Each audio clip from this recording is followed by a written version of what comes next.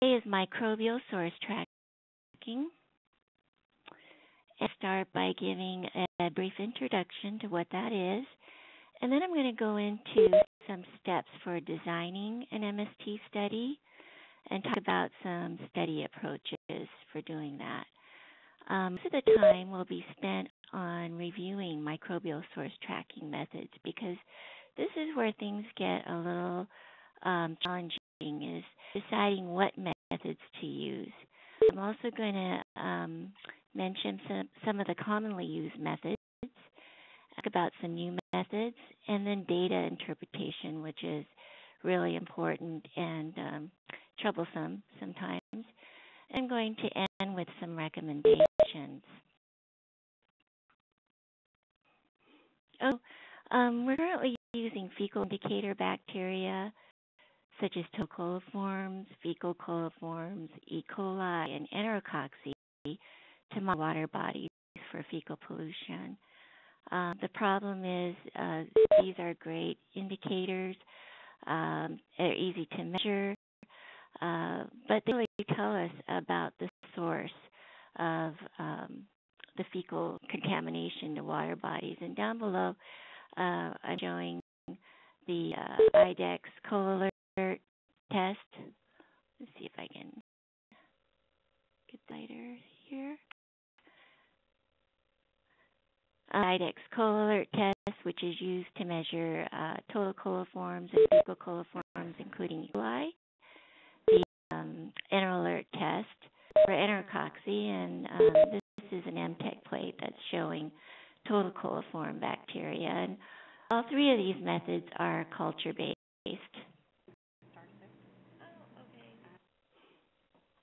So that's essentially why we need microbial source tracking methods. These are tools that are used to find out where the fecal bacteria are coming from and also to identify dominant sources of fecal contamination.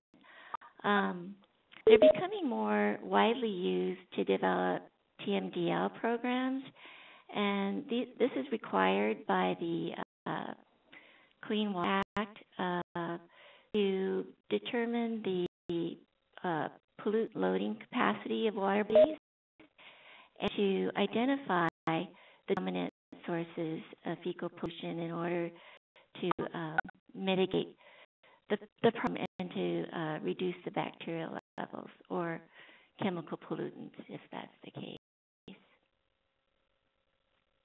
So just to go over the sources of fecal pollution, there's basically two groups. There's point sources, and these are the sources that are usually structural. They're easy to identify.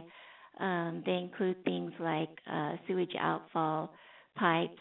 And then there's non-point source, and this is really where microbial source tracking becomes useful because these sources are more diffuse, and they include things like runoff, and then you have animals and birds. Okay. We'll talk about steps to designing a microbial source tracking study. First thing you should really is to consult with a panel of experts, and these include microbiologists, molecular biologists, engineers, chemists, consultants, perhaps a statistician. And people wonder, what's the difference between a microbiologist and molecular biologist? Microbiologists have more broad expertise in the area of microbiology. They are experts at cultivating, growing bacteria.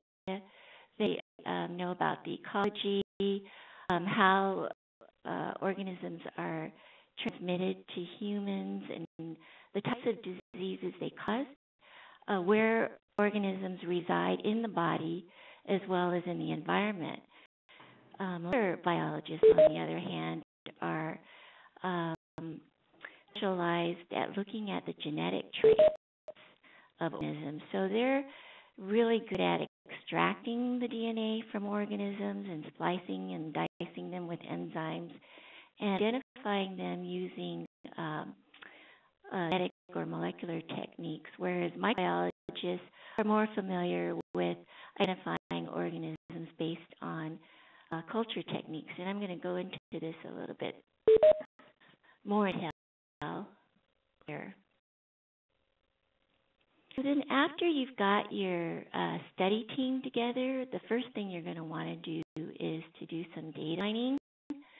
As looking at the historical fecal indicator bacteria monitoring results, you're going to want to look at trends in the indicator levels, and you're going to want to see if there's any patterns or correlations with the FIU levels, with, say, spatial and temporal patterns.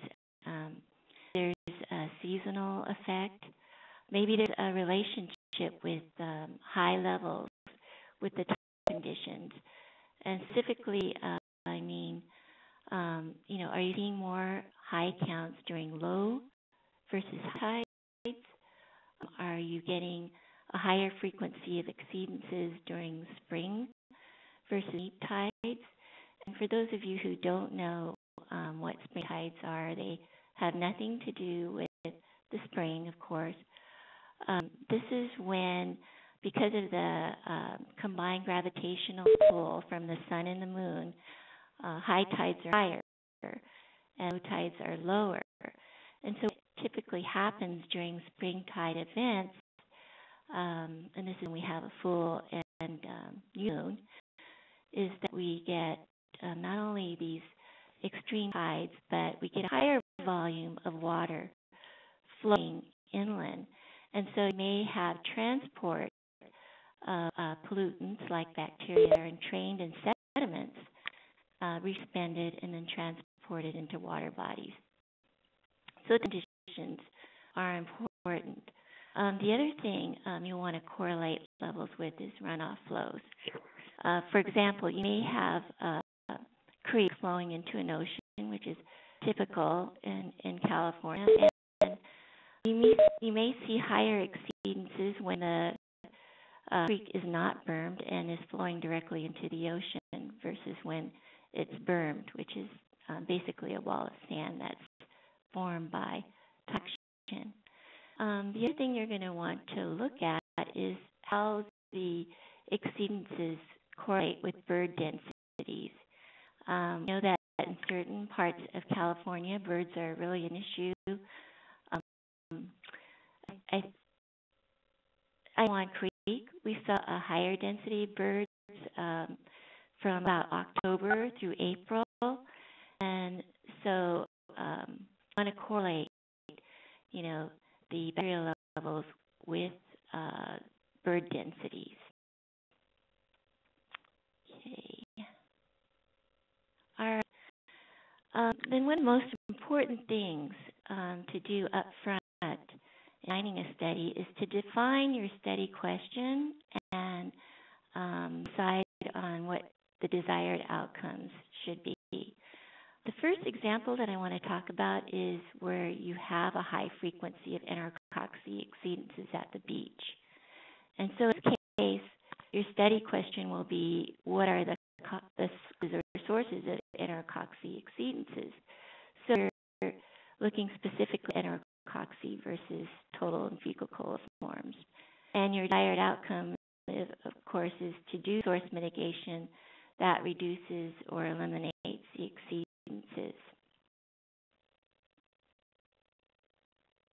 Another type of study may be focused on urban runoff.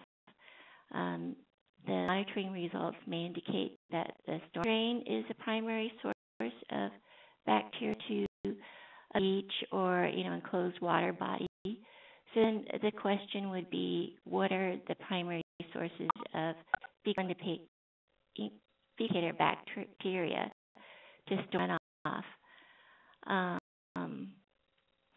And another question which people don't generally think about, high levels in the storm drain, right? Is it due to bacterial regrowth? Or is it all coming from fecal sources? So that'd be another um, issue you want to address in your study. And the desired outcome in this case, of course, would be source mitigation that reduces fecal indicator bacterial loading. On the right-hand side is a photo of a storm scepter that's being installed, and this is actually being done more widely now. We know that these storm scepters are great at removing oils and chemical pollutants, sediments. We really don't know how efficient they are for removing bacteria. But since you have bacteria that are attached to sediments, they may be helpful. It's still something that hasn't really been looked at in great detail. Okay, another thing you'll want to do is to use your available data, and this can be in the form of sanitary surveys. I, would start by looking at some of the watershed characteristics, such as the size, what's happening in the watershed in terms of land use, where are the rivers and creeks, what's the human population density is, mainly residential versus industrial use, what type of animals do you have in watershed, and then you want to focus on what's happening upstream. So if your discharge point, is there a wastewater treatment plant upstream, and is it discharging effluent into the creeks? What about homeless populations? They could be contributing fecal waste to your watershed. And these are important characteristics because the complexity of the watershed is going to determine what methods that you select, and you'll see why a little bit later. There'll be a difference, say, in small watersheds versus large watersheds and the complexities therein.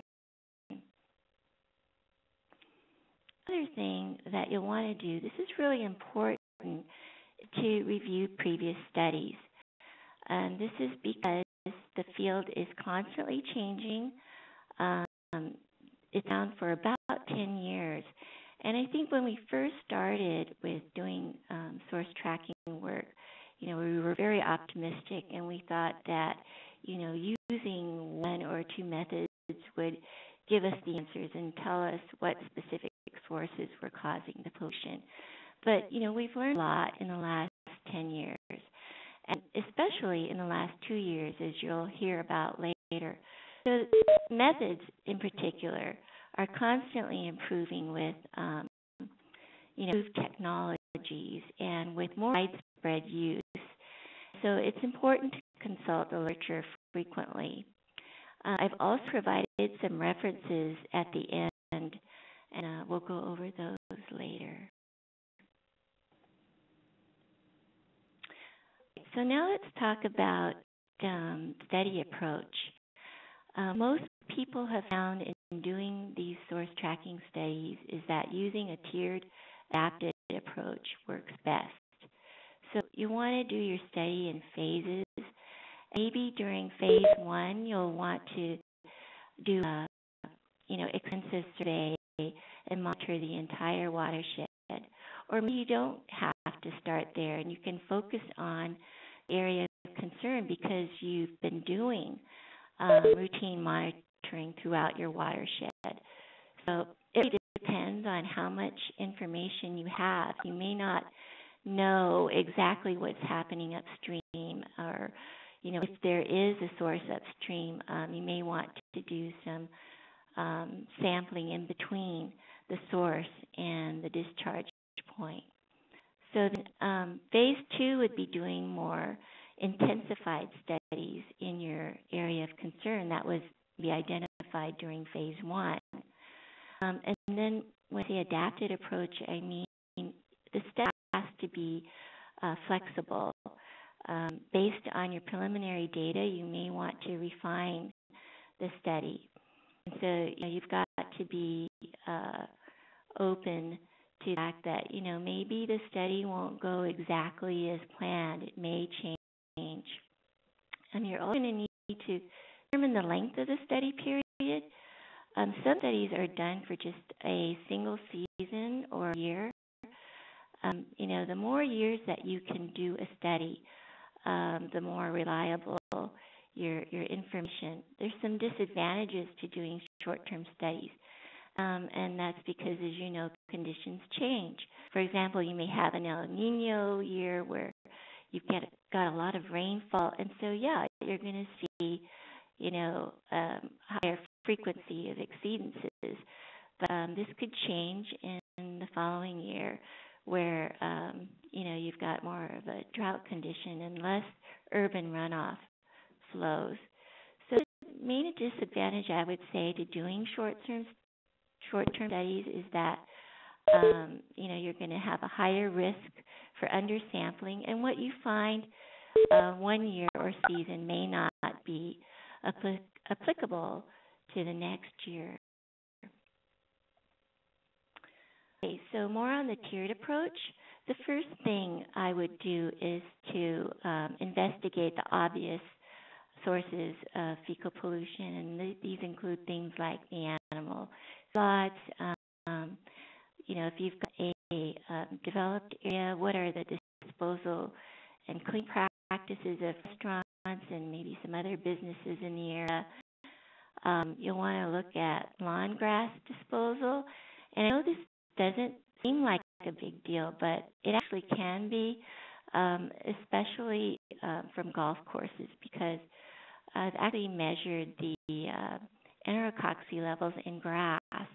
And per gram weight of grass, the numbers of enterococcus can be similar to what you would find per gram of fecal waste. And so that's important. Then you have, of course, failing septic systems. Those would be, other obvious sources. And then after addressing those, I would focus on the more diffuse sources, like runoff.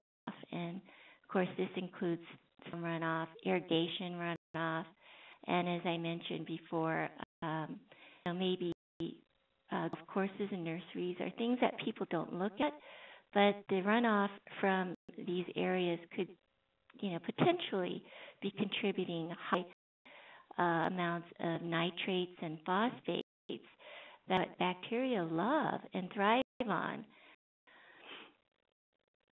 Okay, then you need to decide on your desired level of source discrimination. And this depends, too, on, how much money you have to do the study. You may be limited to just discriminating at a very broad level of sources, and that means human or non-human. And the picture on the left is of my two teenage sons, and so you've got teenagers, and they fall into the non-human category. Or you might want to get more specific and determine specific sources, such as, is it the seagulls, or is it the domestic animals, or cattle, or swine? And these are my grandkids, by the way. These bugs over here represent other sources. So there may be sources that people don't think of, such as rodents, for instance. In Southern California, we know that paramyscus, which is field mouse, are actually the most predominant mammal in most watersheds. So there may be hosts that you're not looking at. But in any case, you need to decide on what is going to be your level of source discrimination. Is it going to be broad, or is it going to be specific? This is important for selecting which methods and tools that you're going to be using.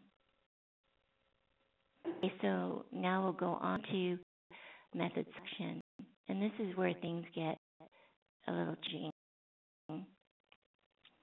What I did is I put together this kind of a flow chart because, I'm sure you've heard of terms like phenotypic versus genotypic and laboratory-dependent, independent methods. And so you may be confused as to what does this all mean? How does it apply in terms of which method I'm going to be using? So here at the top, we've got the two basic groups of MST methods, and these are phenotypic versus genotypic, and I'll explain what those mean in a minute. And under each of these categories, you've got library-dependent versus independent methods. And within, say, the library-dependent methods, you've got methods such as ARA, antibiotic resistance analysis, and carbon utilization, which is biotyping of microorganisms. And here under phenotypic method that is library independent would be a method like phage typing. And phage is, in case you don't know, are viruses that infect bacteria, and there are some phages that are more commonly present in animals versus humans. A very easy method to do, inexpensive. There's not a lot of phage types, but still, that's probably why there I put it under a library independent method. And then you've got genotypic methods, same things. You've got have the two categories, and you've got PCR, which actually can be used for either library dependent or independent methods. And then you've also got sequencing. PCR is used to look for host-specific markers. And then your library-dependent may want to use PFGE, which I'll explain later.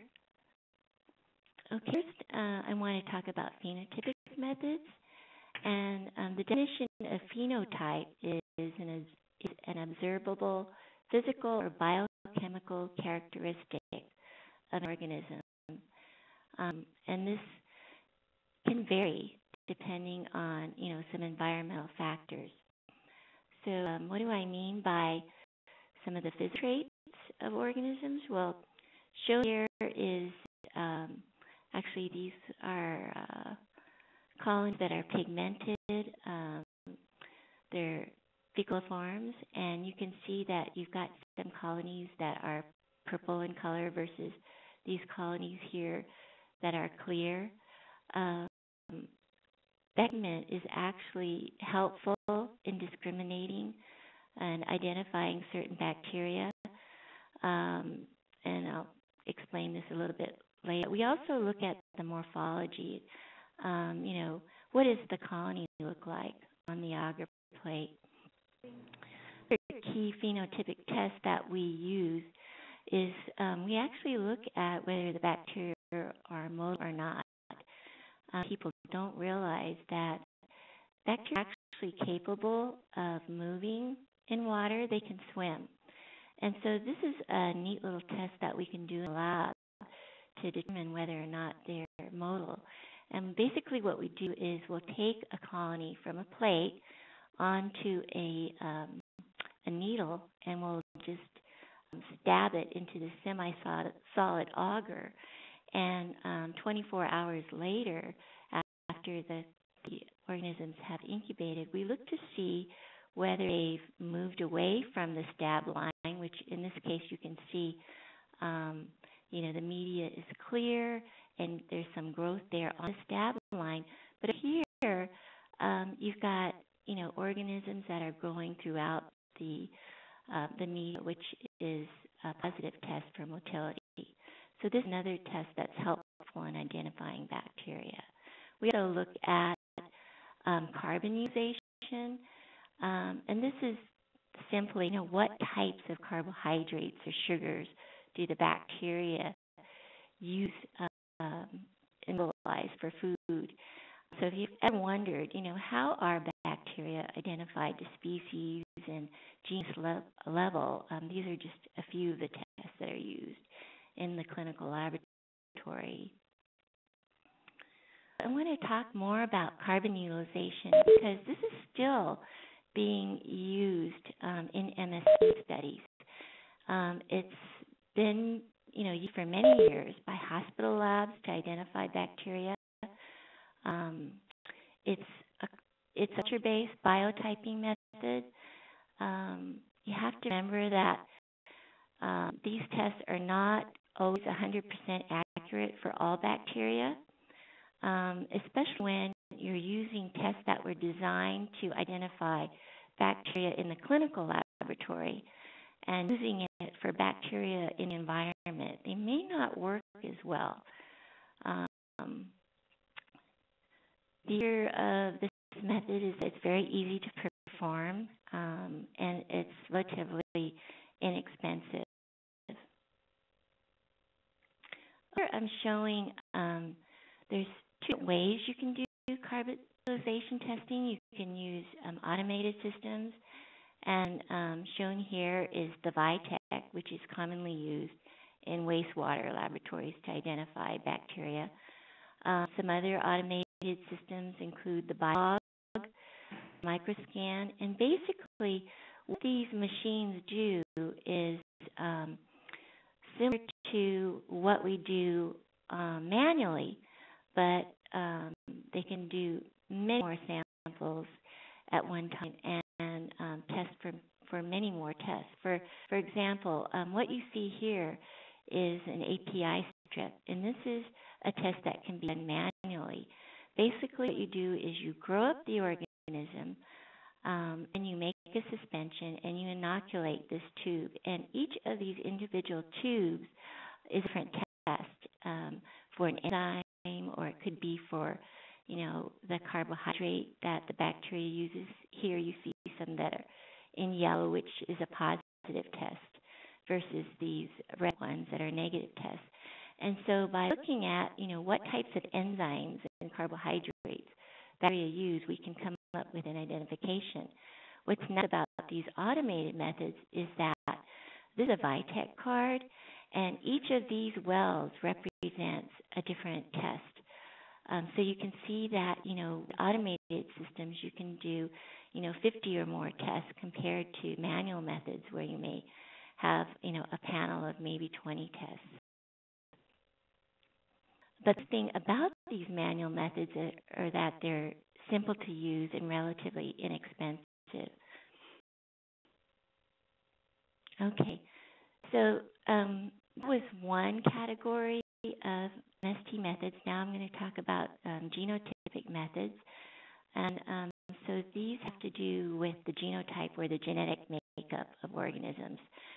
The great thing about genotypic methods compared to phenotypic methods is that they allow for a higher level of discrimination.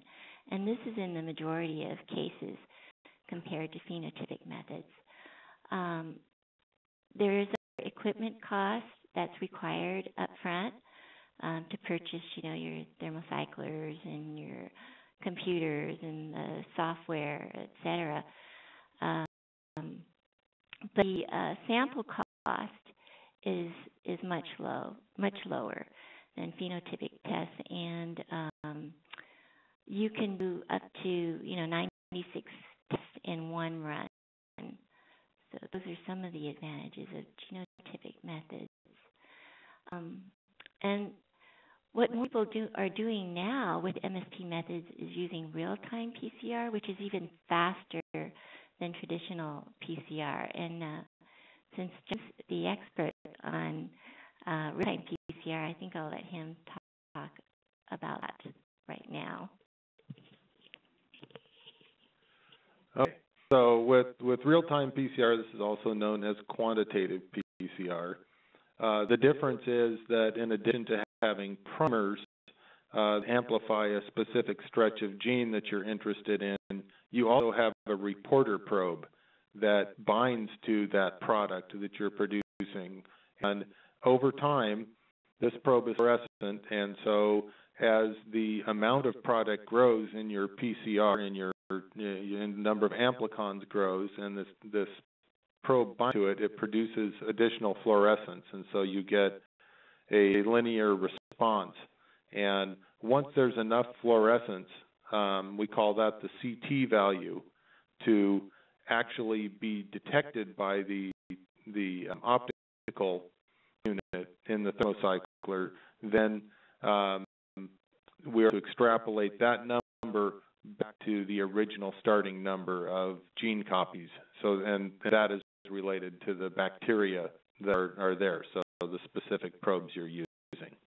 Okay, so I'll pass back to Donna. So basically what Don was saying is that with real-time PCR, we don't have to wait until the PCR run is complete before we get a product. We can actually see on the computer monitor what's happening in real time, so we can see the DNA being amplified. And so this method is, would you say it cuts down the time by about half compared to?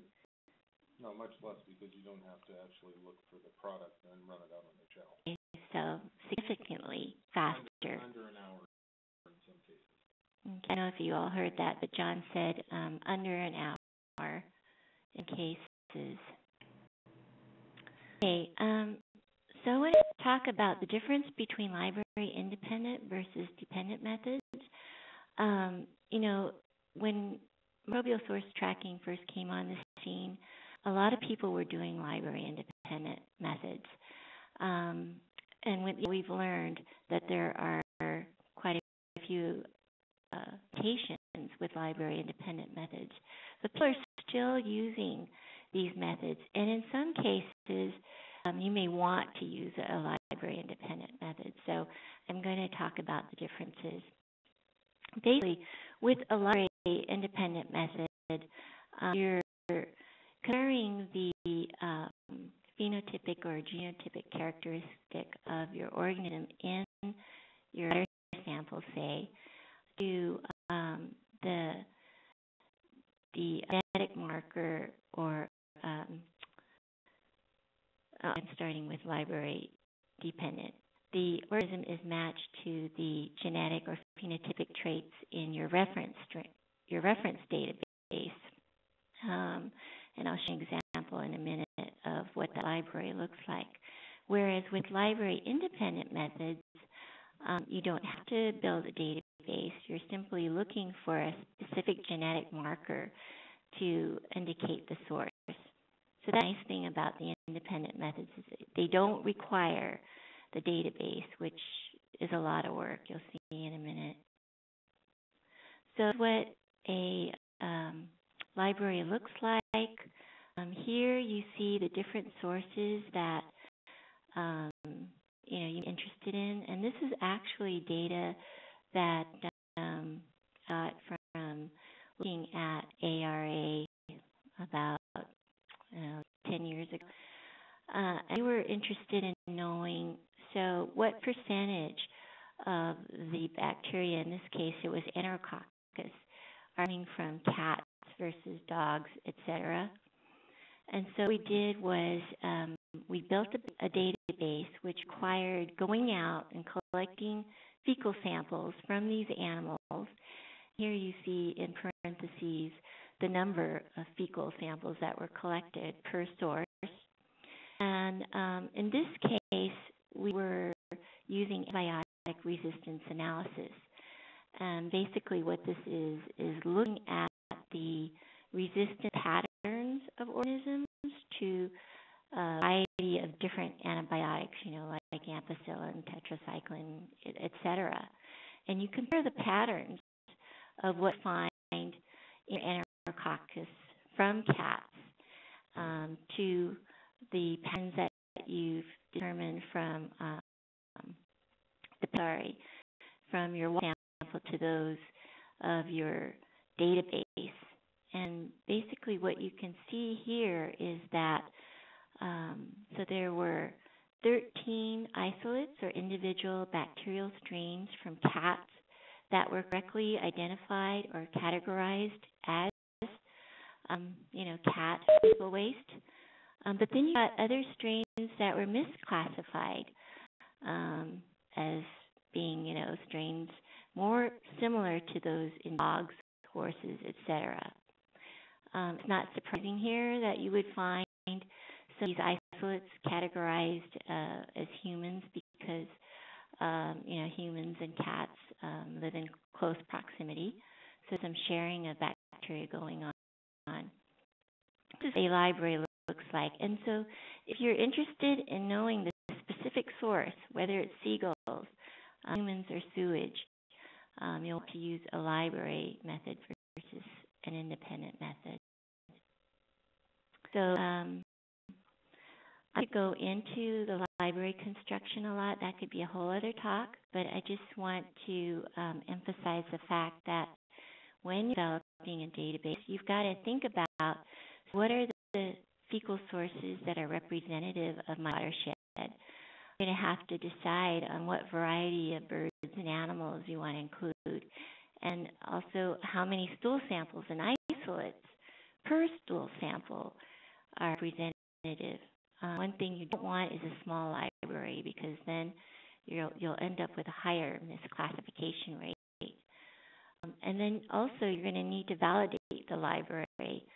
And this is done, as I showed previously, by taking samples from specific source animals and comparing them with your, here, let me go back. So look at the rates of correct classification and determining, how well does your library work. You can see in this case, we had some human isolates that weren't categorized as humans. Most of them were categorized as cats, and then had a few were categorized as coming from dogs. See where there's problems with misclassification using the library method. Okay, so now I'll go on to talk about some of the commonly used methods. I'm really interested in knowing. So, given that the field has been around for the last 10 years, what have you learned about, how reliable these methods are, and what are most people using? And here's a list of library-independent methods, which includes the Bacteroides, PCR. The now methods that are specific for human, ruminant, swine, horses. There are people that are working on markers for ducks and other types of birds. And then we have the E. coli toxin gene. As you know, E. coli can be found in humans, different animals. And what this test does is it looks specifically for the toxin gene. This is the gene that's activated that allows the organism to cause diarrhea. And so there's actually tests that are specific for these different source categories. Another that you might have heard about is the intercoxy ESPE, or surface protein method, that was reported to be specific for humans. We've recently learned that it's not as specific as we hope. The paper that came out, I think, a couple of years ago, showing that ESP intercoxy can be found in the natural environment and from non-human sources. Other methods that are still being commonly used include the human adenovirus PCR, enterovirus PCR, and F+ RNA collage.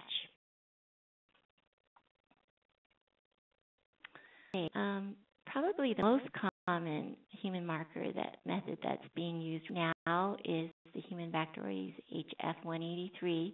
There's been several publications that have come out recently that have shown that this marker is very specific to human waste.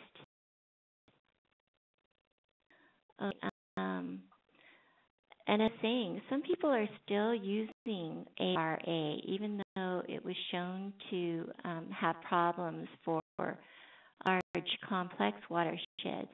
It actually may work well in smaller watersheds where you may have just a few sources that are contributing, such as cattle, Here I'm showing, a plate of, I'm sure what aureus. And what we do is we grow the bacteria on media, and we apply these discs to have different types and levels of antibiotics. And we get it overnight, and we basically look for zones of inhibition around the antibiotic disc.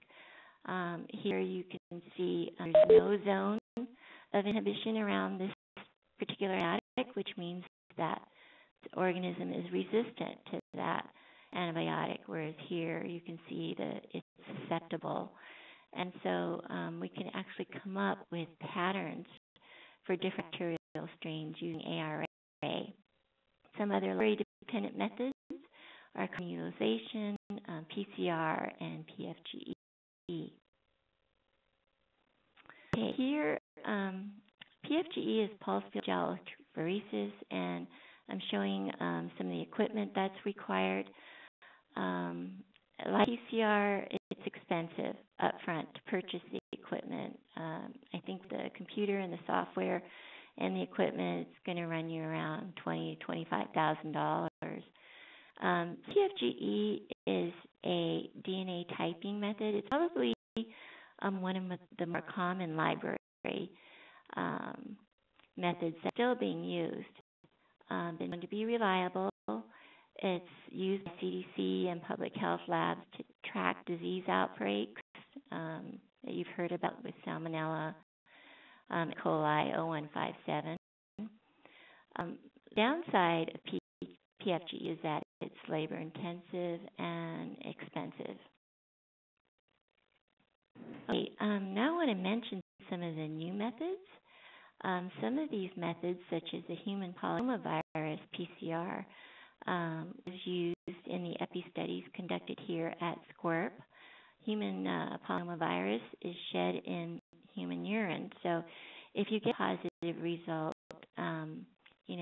the uncertainty is whether that's because there are swimmers in your beach that were, urinating versus was it because of human fecal waste. This is Castaic mammalian PCR. This organism was found to be specific for water, developed by some folks up at UC Davis a few years ago. Looks promising, hasn't been widely tested, so not sure about how specific it is for birds at this time. Another method that's being used is community analysis. This is more of a research method, so it's not a mature method that is ready for standardization just yet.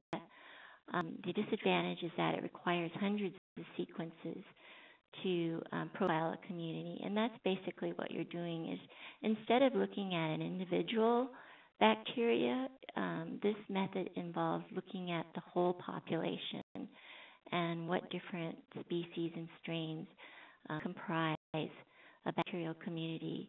So this would be a great tool for comparing, say, a community of bacteria and sewage to what you're seeing at a particular problem site. In addition to selecting the method type, you're going to have to decide on which organism you want to target. So he listed E. coli and enterococcus.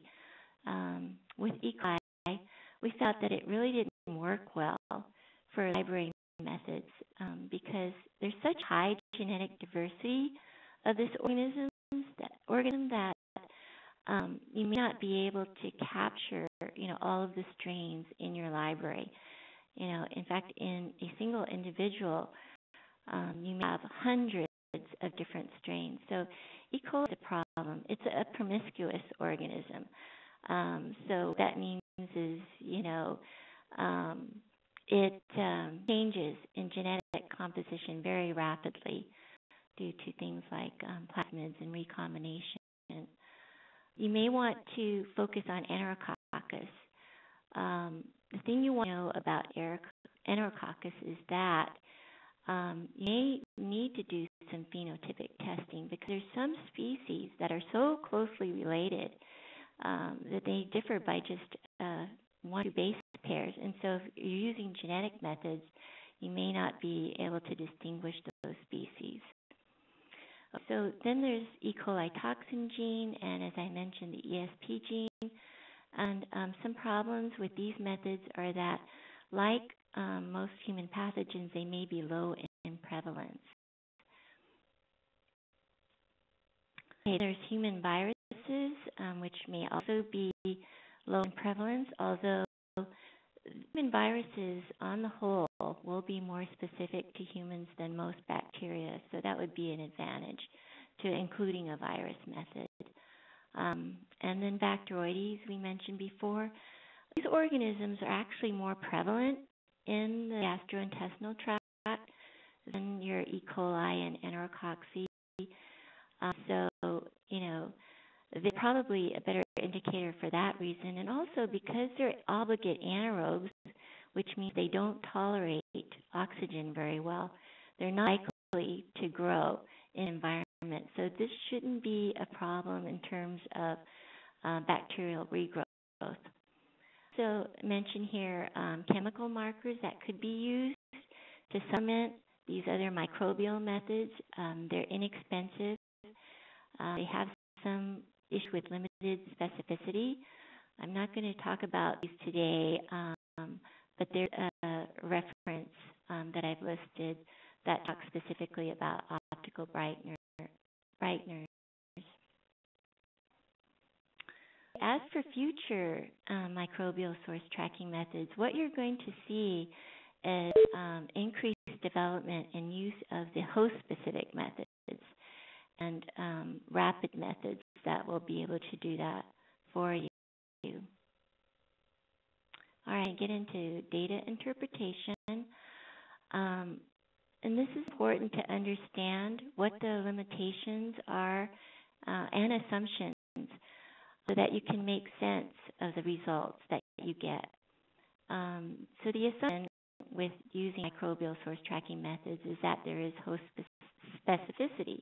In other words, your human Bacteroides is going to be specific to humans and not to birds, etc.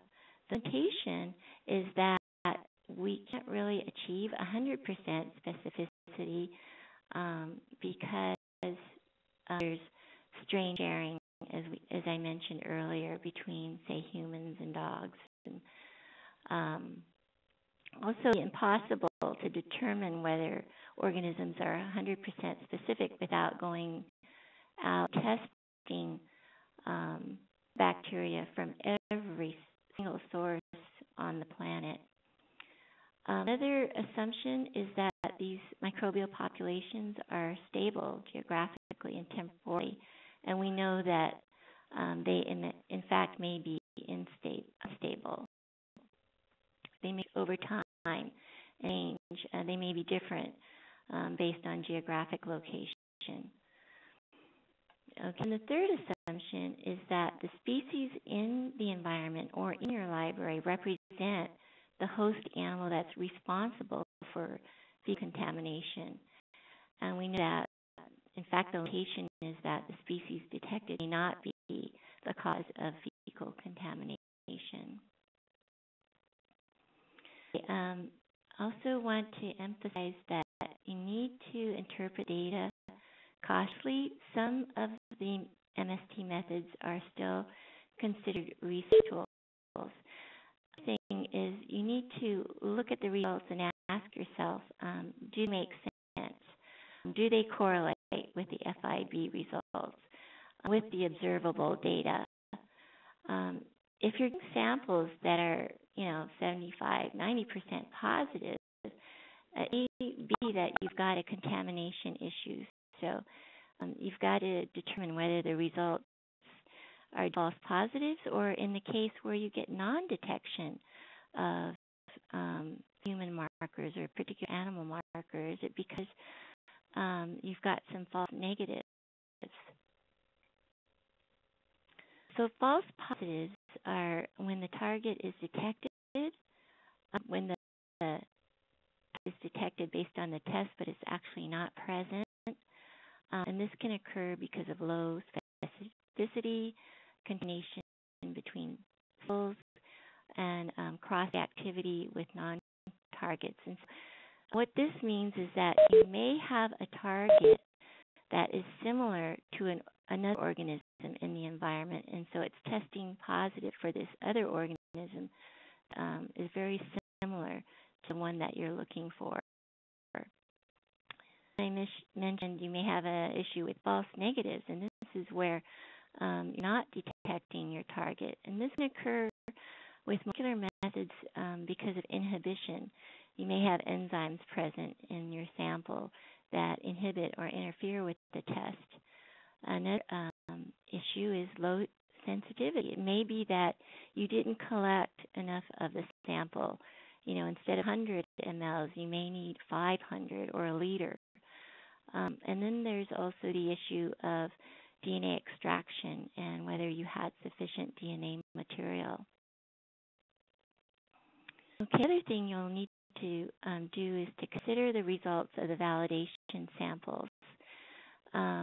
What I mean is that you need to keep in mind that you may have a sewage sample that could test positive for bird markers, and this makes sense because we know that birds congregate at the wastewater treatment plants, and they're defecating in streams and creeks.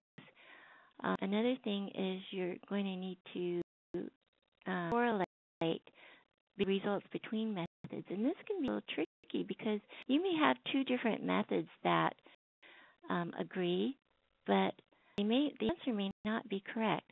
For example, with using ARA and ribotyping for E. coli, and 16% of the results agreed. With both methods, they indicated that 16% of the isolates were human-derived, when in fact, even though the results agree, it may be that only 6% were actually from humans. And so that's another thing you need to look at. Not only how well did the methods correlate, but how accurate were they? Now, this is the chart. Everybody likes pie charts. This is what you get when you use a library method. And this is an example showing that 25% of your isolates, whether they're E. coli or cocci, were human-derived. 35% were allocated to birds, 5% to cattle, and 35% to an unknown category.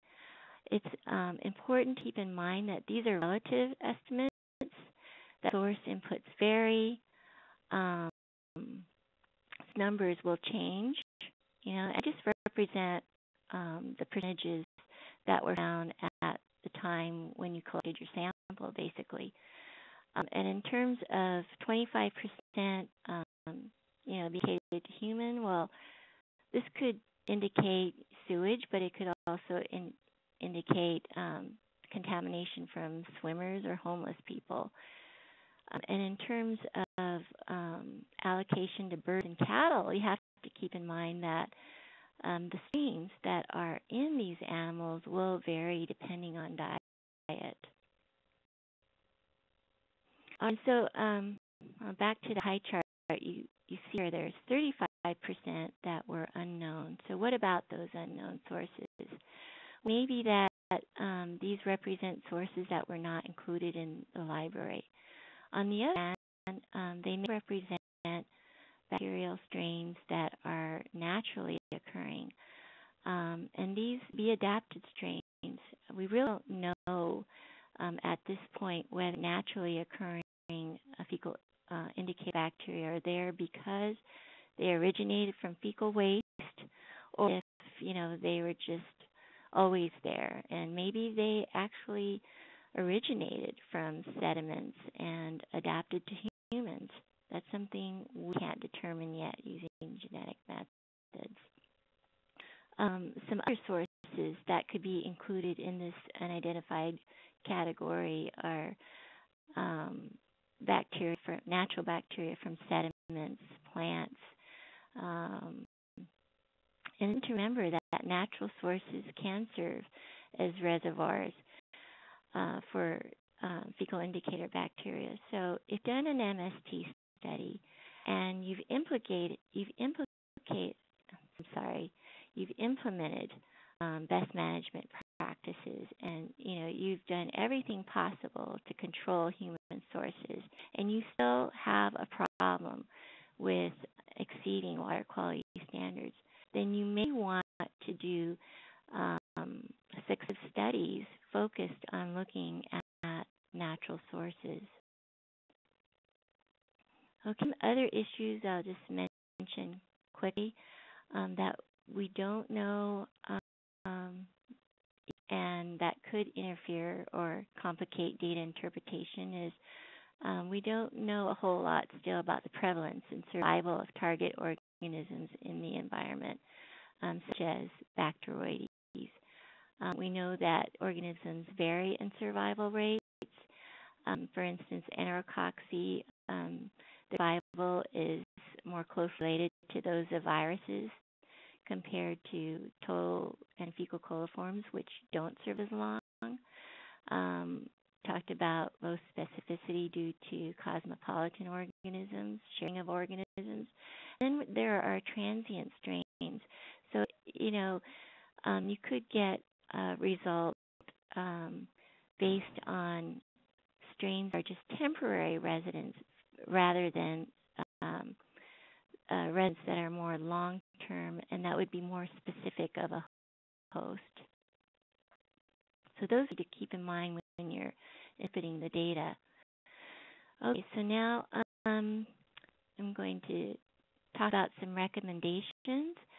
And because there's all of these issues surrounding MST methods with, limitations, and the fact that we still don't have a single method that is 100% reliable or that can sufficiently identify all sources, is that you have to use a toolbox approach, which means using more than one MST method to increase the sensitivity and reliability of your results. This will also help you to prioritize sources. All right, people always ask, so how much do these methods cost? And here what I'm showing is just the relative cost between the methods, with live methods being the most expensive. You get specific methods are expensive, and of course all of this depends on the number of samples that you're going to test. Given all of these issues, I recommend starting with the least expensive method first to get an idea of what the dominant sources are, and then use more expensive methods such as the lab methods or DNA sequencing, say, to support the findings based on these less expensive methods. Another thing you can do is, if you don't have a lot of funding, to archive your samples for when you do have the resources, or for the future when there are other methods that become available that you might want to test with. So what you can do is to actually filter the water and freeze the filter minus 80 degrees for DNA testing later.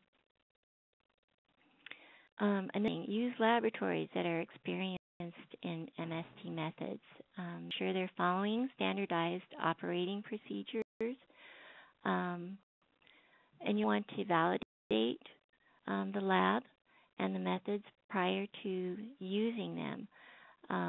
So this will involve including positive and negative controls. Send the lab replicate samples and see how they do with those. And if possible, do split testing between laboratories or with samples. So in summary, there is no single perfect MST method. All methods have their advantages and disadvantages. Some methods are still considered research. you want to apply a toolbox approach and interpret the results cautiously. The MST method should be used to support other lines of evidence, so that includes your observable data. Here are some of the references that I mentioned. EPA actually has a microbial source tracking guidance document. It came out in 2005. It's a great to start, but since 2005, there's been some changes, so there's actually some things in there that are a little bit outdated. Here are some other references. This is a great one for statistics, which I didn't talk about today. This is Rachel's paper that was done with John Griffith. It's an excellent example of the use of different methods to identify sources of pollution in Santa Monica Bay. Okay. And I mentioned at the beginning that I'm writing a chapter for a source tracking book. This is going to be available in 2011, and this is the title, Microbial Source Tracking. And the editors are Chuck Hagedorn and Joe Harwood and Anisette Blanche. So be looking for that in 2001. And great reference because it'll have case studies of MST that's been done all over the world, and some of the authors are from other than the U.S. So this should be a great reference to look forward to.